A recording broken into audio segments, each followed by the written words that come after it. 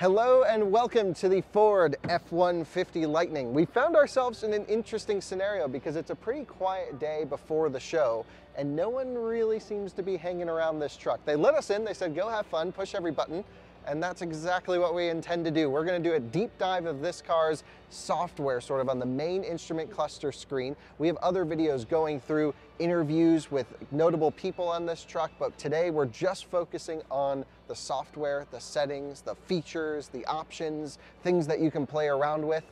And so join me as we sit in the cab and push every button we can find in the F-150 Lightning's infotainment system. Guys, you join me in the F-150 Lightning, and I don't know if anyone knows we're in here. No, they do. But basically they said, you know, just play around with it. So let's go on a deep dive of the software, figure out everything we can find. First of all, it looks very much like a Mustang Mach-E in here with this big screen. And of course you have an F-150 Lightning here in the top left instead of the Mach-E. First, what I want to do is see what apps are available. So you have radio, phone, nav, media, Apple CarPlay, which I believe now is full screen Apple CarPlay, isn't it, Jordan? That's what they say. And Android Auto, Trip Energy, and then games. So we'll start with games. Interesting ones here. I think some of these are new. What's lane change? All right, loading up lane change. Why are we playing games in a pickup truck? Oh my goodness. I would be addicted to this all day. I'm playing in a Mach-E. Whoa! There's Broncos, Ford GTs. Mustang Mach-E, passing Ford GTs. I don't know what I'm supposed to be doing. Anyway, let's not play this anymore.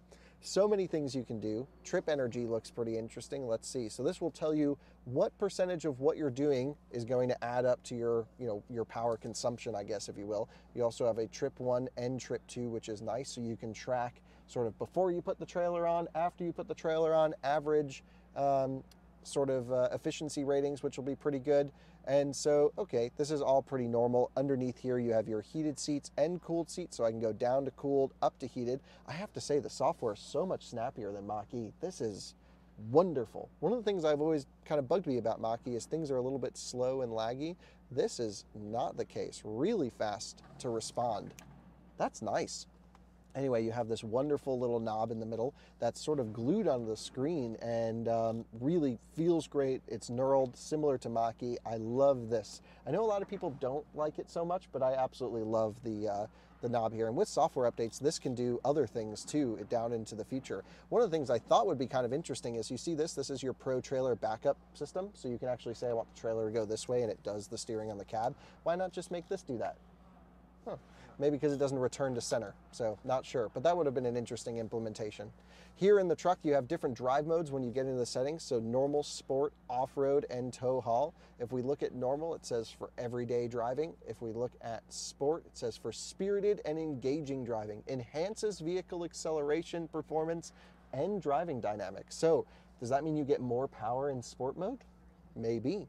If we go into off-road, for off-road driving on sand, gravel, mud, rutted surfaces, or uneven terrain, and it does disable some driver assistance features. It's not intended for on-road. And then tow haul, it says for enhanced vehicle control when towing or hauling heavy loads. One thing I really do have to recommend to a lot of people, I think initially, is to spec the tow haul package because it will give you twice the cooling capacity. It adds a secondary cooling loop inside the battery pack and the motors. I think that's going to be kind of needed if you're going to work this thing pretty hard. Anyway, you also have a one-pedal driving and a locking diff setting, which is pretty nice. If I go down to camera, you can see our 360-degree view cameras. That's pretty sweet. Lock access, so you can unlock the trunk, the mega power front, excuse me, front trunk. Charge port lights, and doesn't look like there's much in there. Here's towing. This is pretty sweet. You can see I've made my own trailer here, my Kyle. And what you can do is you can go into this trailer. We can hit add, for example. Let's say we want to do out of spec. Ford's going to get in this thing and be like, those guys, what are they doing? You can tell them what type of trailer you're putting on, whether it's a one of those surge braking systems, or if you have a brake booster, perhaps you could use the brake effort. I'm not sure if that's the brake effort you want or the brake effort you have, but it will play around with it. You'd say the length of the trailer, so from the ball to the trailer's rear bumper. and then you can say the width. This is really going to help with range calculations here. One of the things that is neat is you should really have a custom setup for each trailer you put on this F-150, because it's going to make individual sort of driving profiles for that trailer. It's going to know, okay, I have an open trailer that's unloaded, here's the range you can get, and as you drive, it's going to learn. Then if you put some rigs on the back of it or something, have a separate custom trailer so the truck can learn what it's like when you have it loaded in a certain configuration and do range predictions and things like that. And then this is your trailer height, so we'll have, like, let's say a 9-foot height trailer. You know, the trailer's GVWR, so this is the maximum the vehicle can weight. And then it says prompt me for trailer weight at vehicle ignition. So I guess that's every time you turn it on, you could ask it to say, hey, I put this much weight in there, which will also help with range calculations. Interestingly, it goes up to 35,000 pounds. So is this saying that it could, I mean, I guess in theory you could have a trailer that could hold 35,000 pounds as long as you don't tow that much, but that's a big number here for F-150 Lightning. I don't know if maybe we'll see more. Anyway, here's the summary for the out-of-spec trailer that is totally made up. We've put it in, and now it's active. And it says electric range revised due to trailer connected. We were originally at 270 miles, something like that. Now we're down to 206 miles of range with that trailer, based off of the input I put in there. That's really neat. I love that it's doing that. It's also factoring in weather and other considerations when doing that. So that's really freaking cool. I'm just going to put it back to default trailer. And you can see here all of the brake gain information and things like this. Back up to, where were we at the top? I don't even know. We were back in controls. Smart hitch. So this will help do something or other. Yeah, this is setting up the trailer, similar thing before, and gets you backed up and in there. Onboard scales is wonderful. This will tell you how much weight is in the bed, which is pretty cool. So you can do a scale like this, or you can do a vehicle like that. This is pretty nice. It also estimates the load. You can't use this for any sort of load certification. Ford doesn't want to take the risk of certifying loads if you are sort of using this truck for hire in a commercial sense, especially for weight ratings on highway. You still have to stop at sort of weigh stations and stuff like that, is what I assume they're saying here. It also says passenger and cargo load reminder. I'm not sure what that is. Oh, because it's GVWR, you have to set your current load, I guess, as passengers in the cabin plus whatever's in the scales, and that equals your maximum gross vehicle weight rating legally for the road. So this is so cool that everything is focused here on weights. Everything's really helping you get the maximum out of your truck without going over its design limitations. I love this zone lighting, because if you turn this on, we can use these sort of light cannons to shoot out everywhere, all around. It's really awesome. I've used this in multiple Ford products, from Bronco to F-150 Power Boost Hybrid, and it is so nice to get to a dark area, turn what lights on you want around the vehicle. It's just so rad. I think this particular truck's a Lariat, right, Jordan? Yep, Lariat trim, so one down from the max. Here's your Pro Power system. If we turn it on, you can see it's going to tell you how many watts we're going to be doing. The vehicle's off right now, so it's not necessarily going to work. And then you can also have it turn off at a selected value. This would be, I guess, if you get down to 20% or 30% state of charge, then it will kill Pro Power and you can no longer pull it. But I think you can get 9 or 10 kilowatts out of this, which is just absolutely amazing. If we go over here to the parking section, it says navigate to parking. I don't know what that would be. I guess it parks itself, which is kind of cool. And then we can go into additional settings. We'll get there in a second to go through all the settings, but this is the last. And then you get a valet mode, which will lock certain things. I don't believe it locks things such as the hidden glove box or this one here, although it's very possible that it does, but I did want to show you the hidden glove box, of course. There's also some other cool features before we get deeper down into this. If you push this shifter all the way down like that, you can then open this up as a working space. So if you're sitting at a charger and want to get some work done, you have a great flat surface here, great for eating. I had, again, the Power Boost Hybrid, and I used this for so many purposes. It's really absolutely wonderful. Love it. It's also a wireless charger, USB-A, USB-C down there, 2 chunky cup holders, sort of a pen holder here in the middle. You have your trailer assist backup, sensors for your Copilot 360 for eye tracking. You have your brake booster here, so you can have this gain set differently. A physical start-stop button. Really nice cab interior. It feels like normal F-150. It's just honestly the way it should be. Feels like America, if you ask me. Let's go into the settings now. Inside of the top, sound and audio are off. That's because the car is off. Even if I try and turn this on, oh wait, did it pop on for a second? So here we go, off. So you get sound settings here. So you can do your treble, mid-range, and bass and set the volume where you want. You also have stereo or surround sound selections, very similar to other Fords. Here you have your radio. You can have your different preset roads, and if you want AM HD radio, you can add your Bluetooth phones here. Here's your charge stuff. So right now it's set to 99% state of charge. This one-time max charge limit basically says, I want the truck to charge to 70% state of charge right now. And I absolutely love that you can actually do individual ones all the way from 0 That's 1%. in 1% increments. I've never seen that before. The lowest I've seen is 10% on Hyundai Kia stuff. This is like, nope, I'm going to charge to 1%. So what you could do, and I'm not advising you to do this, but if your friend owns an F-150 Lightning, just put it to 1. And say, good luck, Jim. We'll put it back to 100 since that's what Ford wants. This is where you can reset your EV driving history so you can adjust sort of your usage and range to get this, projected range. So let's do that really quick.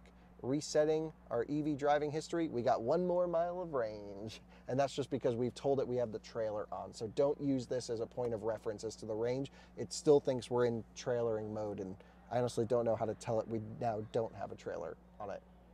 Whoops. Anyway, departure and comfort, this is where you can set preconditioning for certain times, so you can have it set to cool, medium temperature, or warm. I love that. That's so nice. Not many vehicles let you choose not individual temperatures, but a cool environment. I wonder who determined what the crossover is between a cool cabin and a medium cabin. Charging locations, so these are all the vehicles that the locations that the vehicle is charged at. None, they probably reset before they came in here. Personal profiles will log your driving style, your seat preference, everything from climate control to radio, and you can have it do this. It'll also use your phone as a key, if I remember correctly.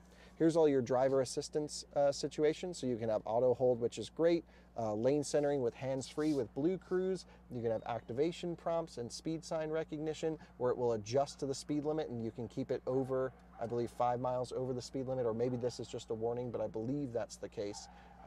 Lane keeping system, you can have it in alert or alert plus aid. This is if you're driving without the assistance, you touch the line, it'll push you back in.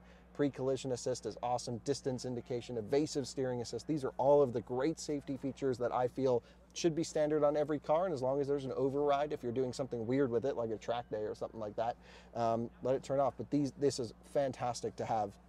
You have blind spot monitoring, you have parking sensors front and rear. So if you have a trailer, for example, you may want to turn off the rear parking assist so it's not beeping at you all the time, which is always nice. And there you go. Here's the vehicle settings that we're getting into. Valet zone limits. So is this if like vehicle goes over 40 miles an hour, if the speed and acceleration of your vehicle when valet mode is active, and it restricts it. So basically it slows down the thing and lets you know if they're trying to hot rod it around.